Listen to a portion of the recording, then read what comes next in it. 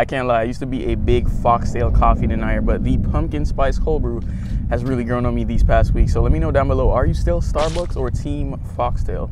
All right, so the most viewed video on my channel is moving to Lake Nona, and that was 4 months ago, and I thought to myself, there is a lot that has changed in this area since then. So for today's video, we're gonna walk around, talk about what's changing, what's coming, what rumors are cleared up, what's progressing, what's not progressing, and everything in between as it pertains to my favorite area in all of Central Florida.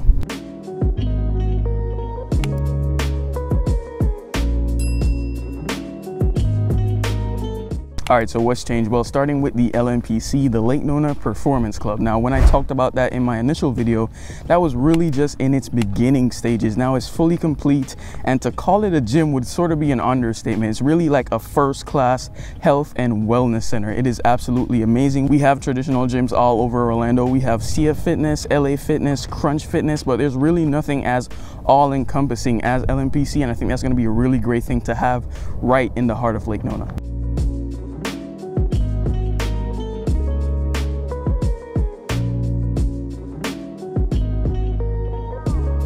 So right beside LNPC is the Lake Nona Wave Hotel. That's supposed to be the crown jewel of the Lake Nona Town Center. It's going to be 234 keys, opening in December, providing this kind of high-tech luxury experience that Lake Nona is kind of getting known for. But what's really cool about that hotel is that's going to have 2 signature restaurants. You have the Bacan, hope I'm saying that right, and Haven's Kitchen. Now the designs for these places look really nice, kind of vibrant colors, open kitchen concept, and I think it's going to be a really good culinary experience. And if the food tastes as good as how it looks, I can't wait to go try it out myself. I think it's going to be a pretty big date night spot. But apart from that, you're going to have those 2 signature restaurants coming up next month in Lake Nona.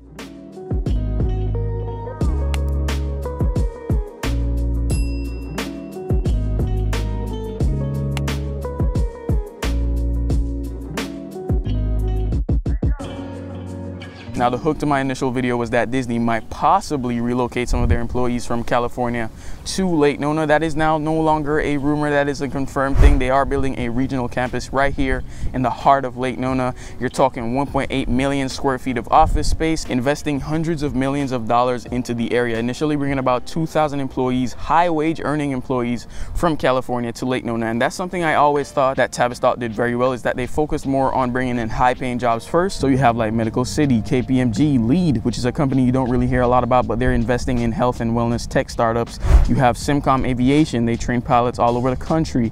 More and more and more are these high-paying jobs, which really make places like the Lake Nona Performance Club possible. And it makes sense because Lake Nona residents can take advantage and enjoy some of these more high-end amenities given the median income, whereas in other areas it might not make as much sense. So I think Tavistock really is slowly achieving what it set out to achieve with Lake Nona, which is the embodiment of the live, play, and work lifestyle.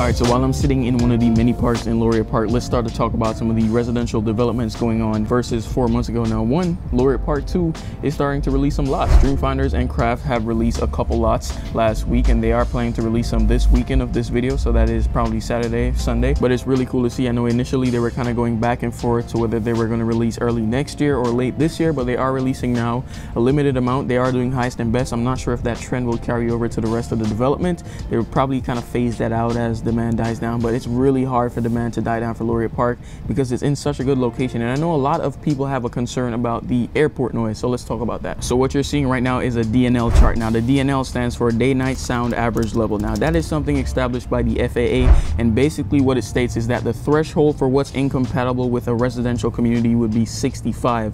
And as you can see, places like Laureate Park, they're well below 65. I mean, you can see the planes, but you can barely hear them, and I think that really bodes great for functionality because you're like 5 minutes to the airport, but it doesn't affect you being 5 minutes to the airport. And I think a lot of people have that concern, but it really is not that big of a deal when you start to look at sound levels in proportion to where you're located. Now, if you're in the Lake Nona Town Center, you know this, you hear it a lot more than if you're in Laureate Park, and that's because a 65 DNL is right around the town center, and that's why it's a town center and not Laureate Park. And I think that's something very well thought out by Tavistock. The highly anticipated Toll Brothers community, Laurel Point, has also started releasing some lots as well. They're doing the same thing as Dreamfinders, offers highest and best, which is to be expected because it is probably one of your only options to get new, gated, and luxury in 32827. They're my personal favorite production builder here in Orlando. All their communities have been a success, from bigger communities like Lakeshore and Horizon West to more intimate, high-end communities like Casabella and Windermere. I think this one's going to be a really great success. Now, initially I thought it was going to be kind of like Casabella, within that $1 to $2 million range, and I had a chat with them. They were thinking 650 onwards. Now, if you look on the website, they're saying home prices expected to start between 800s and $1 million. So I think to be safe, let's stay within that $1 to $2 million range, but still going to be a very solid opportunity to have a gated community, a luxury community right in the heart of Lake Nona.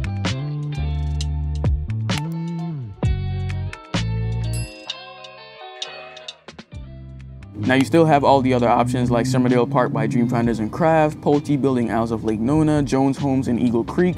But just to compare the prices now compared to the early stages of those developments is actually insane. And I always tell people, like, if you're decided on the community and by and large the area, jump in on that new construction community as early as you can, because there is an opportunity cost associated with waiting. Now, I definitely don't say that to rush you into a decision. By all means, take as long as you need, but why pay $5, $10, $20, sometimes even $40,000 more for the exact same floor plan months later in a market that's currently experiencing rising interest rates? So when you're thinking about moving to an area as highly desirable as Lake Nona, please make sure to factor that into your decision making.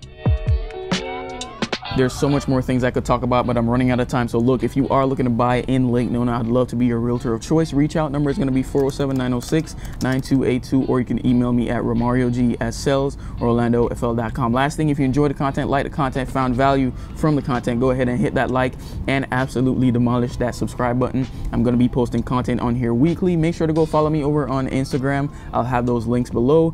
Be sure to connect with me there. Ask me questions. I repost events throughout the day. Anything that you want to see, go follow me over on Instagram to go see that. Thank you guys so much for watching this video. Hope to see you in the next one, but until then, stay safe.